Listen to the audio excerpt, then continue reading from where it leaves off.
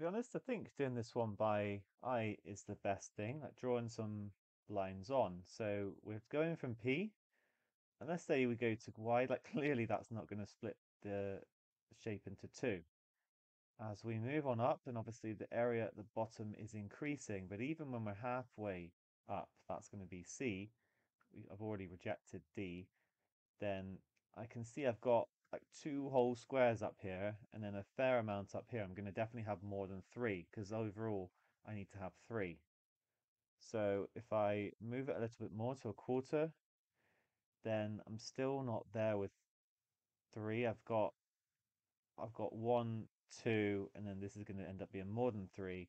So ultimately it has to be at x just by process of elimination.